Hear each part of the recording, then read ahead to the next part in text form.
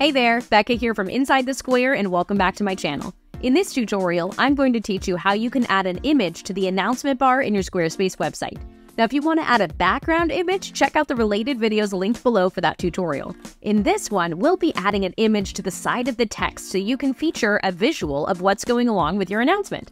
Now, as always, the codes I'm about to share are listed in the description below, but as I'm sure you can imagine, there are quite a few parts of this code that you'll need to change to make it uniquely yours. So I'll go ahead and share my screen and teach you exactly how to use it. Let's get started. Here we are inside Squarespace. I am using version 7.1, but the codes in this tutorial will work on older versions too. This is the code that we're going to use to add the image to our announcement bar, but don't be intimidated by all the lines of text here. Only the stuff in bold is stuff that you'll need to change, and I'll walk you through it step by super simple step. First, we need to turn on our announcement bar.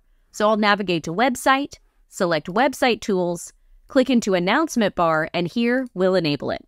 Now I've added some filler text that's bold and italicized, and even added an emoji and a click-through URL. Change this to whatever you need it to be and select Save.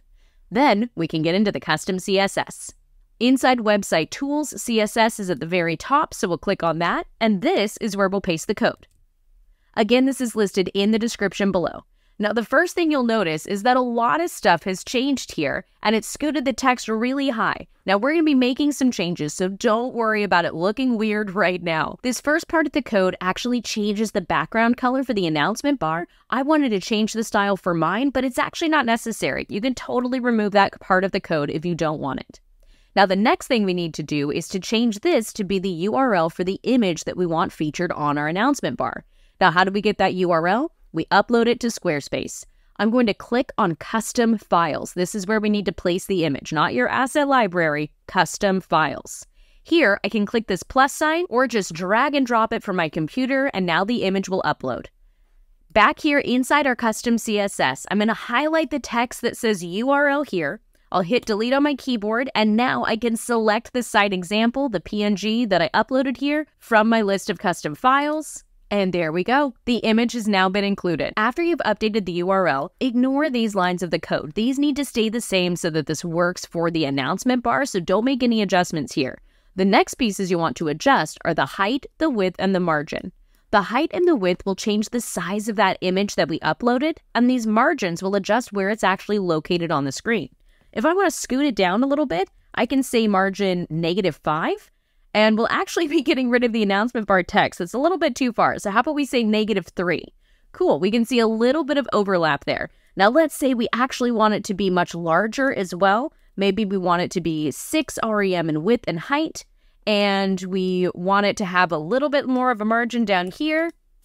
There we go, that looks a little bit better. As you can see, this is super duper customizable, and you'll want to adjust these values so it suits the style for your own site. I think maybe 4.5 would be great there, and let's go ahead and make sure that this is balanced as well. This next line of code is what changes the location of that text.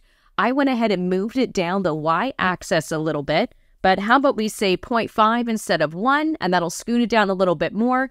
Again, super duper customizable depending upon the size of the image and where you want the text. One last reminder, adjust the height and width. This will change the size of that shape, and then margin left and margin bottom changes the placement. And this next line is what changes the placement of the actual text in your announcement bar. Now, last but not least, we've got one more margin left and margin bottom to work with, and that's specifically for mobile devices. If we take a look at the mobile view, you'll see that it's got a completely different layout. We've centered the image here at the top, and we did give it a little bit of space between the image and the text. And I scooted it to the center. Again, super duper customizable. Maybe you want that to be a 0, so it's much closer to the image. Maybe you want this to only be, how about 5 VW from the left, so that scoots it over to the side. Super customizable here. Just edit those values for margin, height, and width. And don't forget to update this to the proper URL for your background image. After you've made all the changes you want to see on both mobile and on desktop, select Save when you're done, and you'll be good to go. Underneath this video, you'll find the codes that we just used to add that image to our announcement bar. Just make sure you update the placeholder text and change up the values so the size and location of the image is perfect for your own unique website. Don't forget to double check mobile. Thanks so much for watching this video. I truly hope you enjoyed it. If you did, head on over to insidethesquare.co/email. There you can sign up for my email newsletter so I can send you more information on how to make Squarespace uniquely yours. That's insidethesquare.co/email. Thanks again for watching, and most importantly, have fun with your Squarespace website. Bye for now.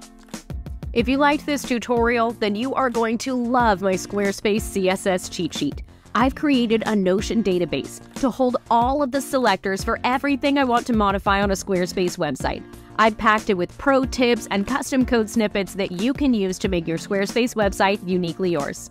Get access to this game-changing database at insidethesquare.co/CSS. That's insidethesquare.co/CSS.